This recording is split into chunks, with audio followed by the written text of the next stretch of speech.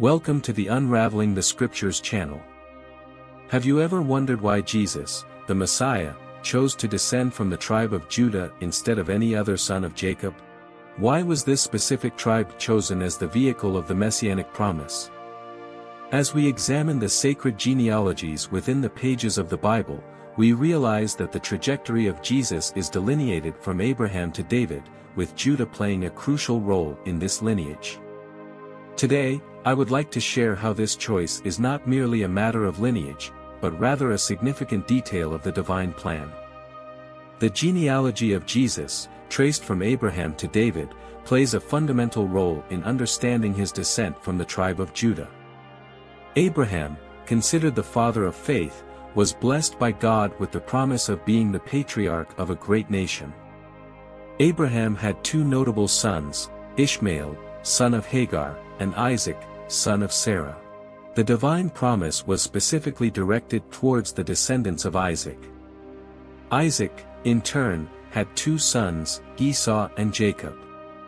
The birthright blessing, which would typically guarantee a privileged position, was passed from Esau to Jacob in an episode known as the selling of the birthright. Jacob, later called Israel, became the ancestor of the 12 tribes of Israel. Among Jacob's sons, Judah occupies a central role in Jesus' genealogy. The messianic prophecy recorded in the pages of the Old Testament details the prophetic trajectory that begins to unfold with the patriarch Jacob. When he blesses his sons before his death, it would be expected that among Jacob's sons, Reuben, Simeon, or Levi would assume leadership of the tribe and carry the messianic lineage. However, significant moral failures disqualified each of them as firstborn. Although Reuben had the birthright and would naturally lead, the book of Genesis reveals that while Jacob resided in that land, Reuben went and lay with Bilhah, his father's concubine, thus defiling his father's bed with sexual immorality. Genesis chapter 35, verse 22. This act likely disqualified Reuben from leadership.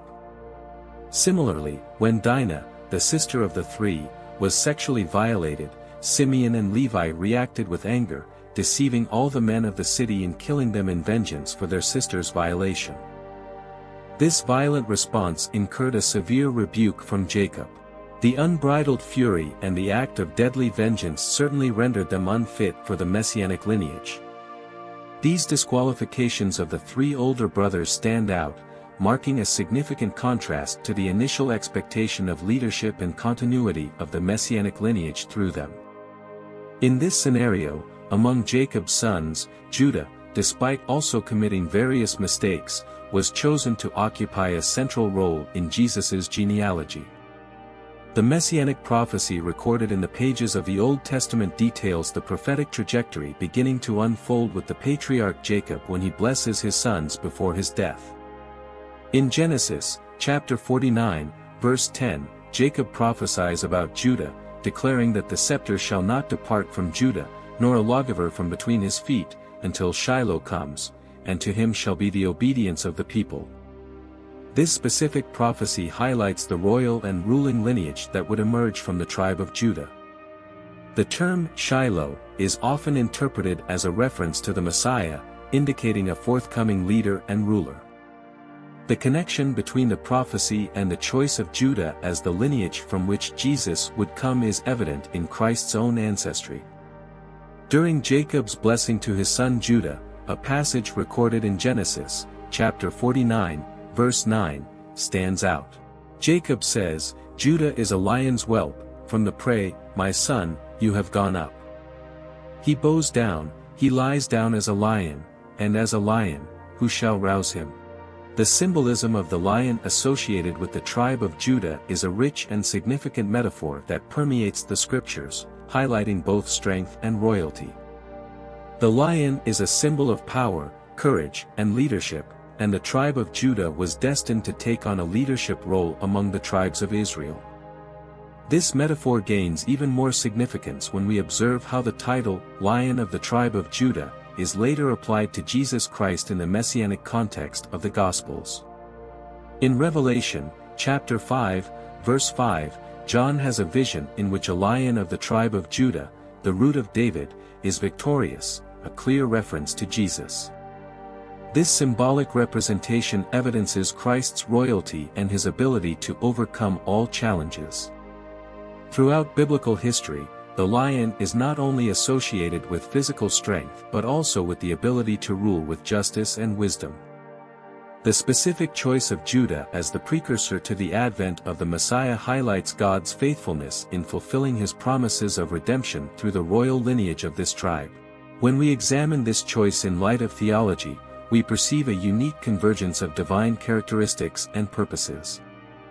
When Jacob prophesied about Judah in Genesis, he not only emphasized the leadership and scepter that would remain in his lineage but also mentioned that peoples would obey him.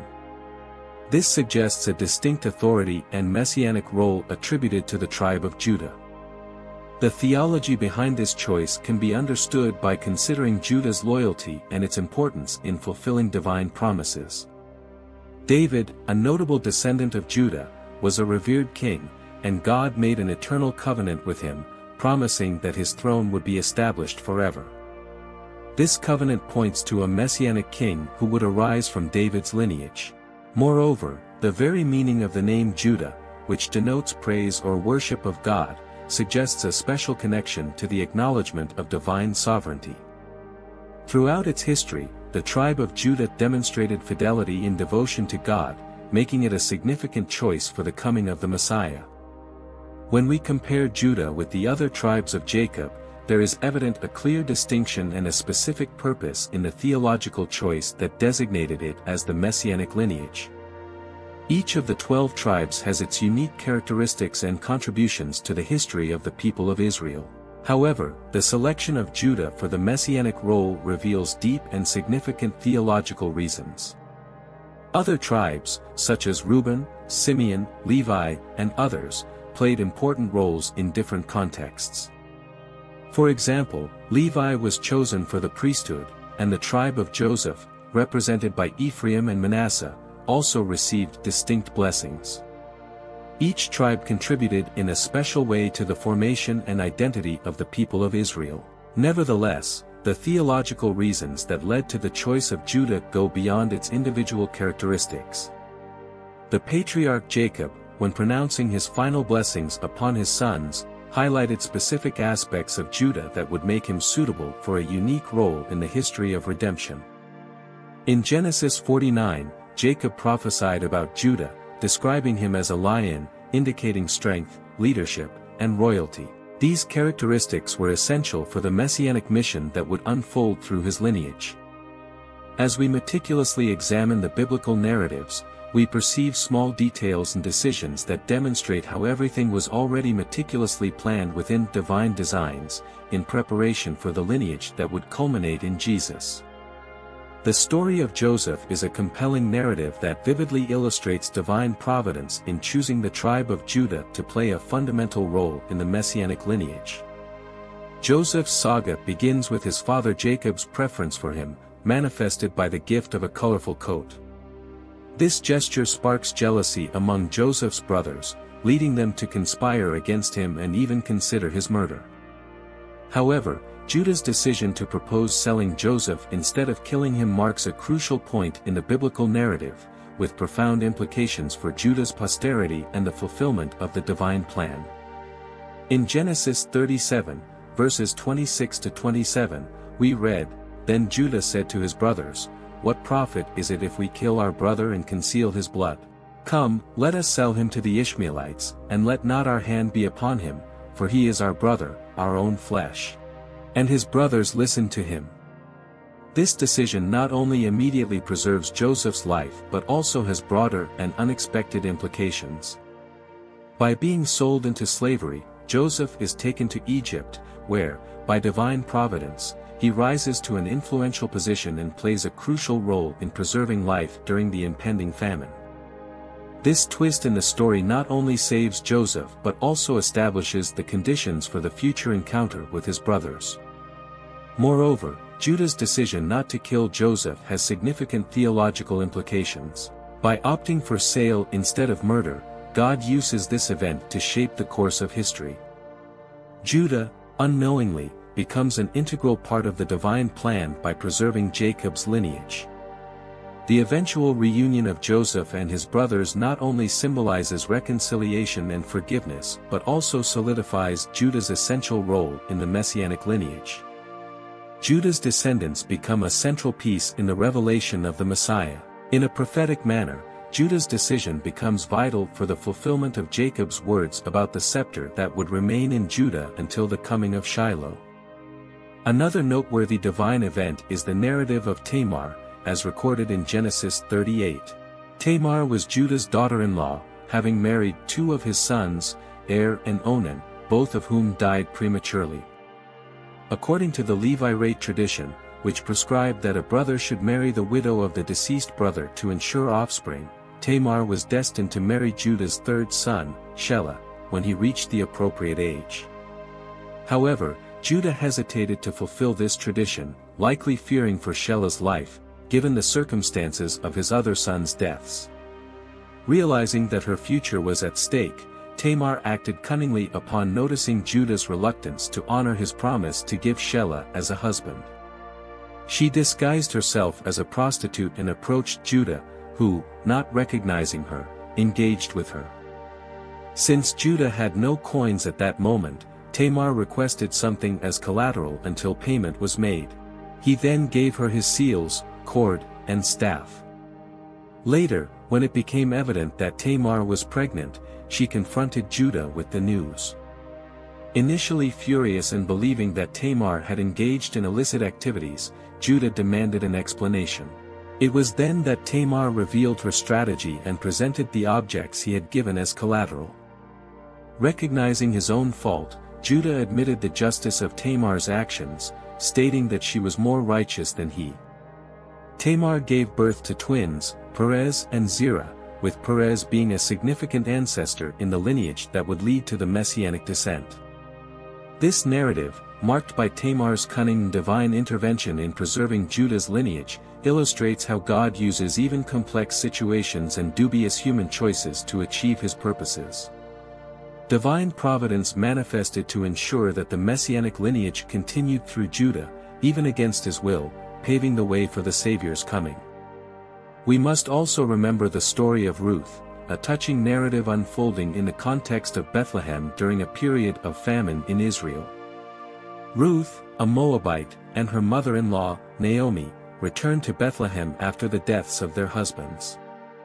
Demonstrating extraordinary commitment, Ruth decides to stay with Naomi and adopt her faith. She chooses to work in the fields during the harvest, catching the attention of Boaz, a close relative of Naomi and crucially of the lineage of Judah. Boaz, a just and generous man, shows compassion for Ruth and instructs his servants to treat her well, allowing her to glean more abundantly. The turning point occurs when Naomi advises Ruth to act according to the laws of redemption and Levirate marriage from the Old Testament, which allowed a close relative to redeem the property and marry the widow of a deceased relative to preserve the inheritance. Thus, Boaz, following the established laws, assumes the role of redeemer. The subsequent union of Boaz and Ruth reflects divine providence. This specific choice in Judah's lineage proves significant in light of messianic prophecies and the theological importance of this tribe. After the deaths of their husbands, Ruth could very well have gone her own way and not accompanied her mother-in-law Naomi. However, God's plans were already set. Ruth's story vividly demonstrates how God guided seemingly ordinary events to fulfill his greater purposes, paving the way for the Messiah's coming. The relationship of Boaz and Ruth not only blessed their lives but also contributed to the divine plan of redemption and reconciliation. In addition to these stories, we should recall the messianic promise given to David, which also highlights the importance of the tribe of Judah. When we examine the genealogical records in the Gospels of Matthew and Luke, we notice Jesus' lineage traced back to David and, consequently, to Judah. This genealogical trace confirms the fulfillment of messianic prophecy in Jesus, a descendant of the tribe of Judah, strengthening our understanding of divine promise throughout Israel's history. David, chosen by God as king, left a lasting legacy in Israel's history. His reign was characterized by military victories, the nation's development, and the conquest of Jerusalem as its capital. The promise made to David, recorded in the second book of Samuel, chapter 7, marks a crucial point in Israel's history. God promises David to establish his descendant as king, whose reign will be eternal. The passage states, "I will provide a place for my people Israel and will plant them so that they can have a home of their own and no longer be disturbed. Wicked people will not oppress them anymore, as they did at the beginning." This promise is laden with messianic significance, pointing to a future king who would bring stability, justice, and an eternal kingdom. The connection to Judah becomes evident when we consider subsequent prophecies, which specify that this promised descendant would come from David's lineage, belonging to the tribe of Judah, culminating in Jesus Christ. However, it is important to remember the unconditional covenant God made with David. "When your days are over and you rest with your ancestors, I will raise up your offspring to succeed you, your own flesh and blood, and I will establish his kingdom. He is the one who will build a house for my name, and I will establish the throne of his kingdom forever." After David's death, his son Solomon ascended the throne of Israel. Under Solomon's reign, Israel enjoyed a period of great prosperity in development, thanks to his wisdom and justice. However, as Solomon grew older, his reign faced challenges. After his death, there was a division in Israel, forming two rival kingdoms, the northern kingdom, represented by Israel, and the southern kingdom, represented by Judah.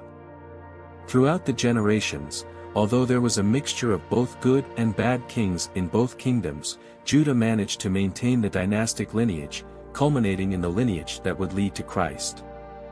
During the invasion and subsequent exile of the Assyrians, the apostate northern kingdom of Israel was completely destroyed, resulting in the disappearance of 10 of the tribes from history. However, Judah's lineage remained resilient. Of Jacob's 12 sons, Judah emerged as a remnant, a small flame that kept alive the spark of divine leadership. This scenario, as predicted in the prophecies, confirmed that the scepter of leadership truly resided in the tribe of Judah. By choosing Judah, God not only fulfilled the prophecies but also established a solid foundation for Jesus' mission on earth. The lineage of Judah symbolizes the continuity of the promise of a Redeemer, and the fulfillment of these prophecies in Jesus Christ reveals the magnitude of divine love and wisdom. As we understand Judah's choice, we are led to contemplate the greatness of the divine plan and recognize God's sovereignty in the trajectory of redemption. I hope you enjoyed today's video. If you've made it this far, please leave your like, subscribe to the channel, and click on one of the 2 videos that will appear on the screen to continue following us. Thank you, and may God bless you, and see you soon.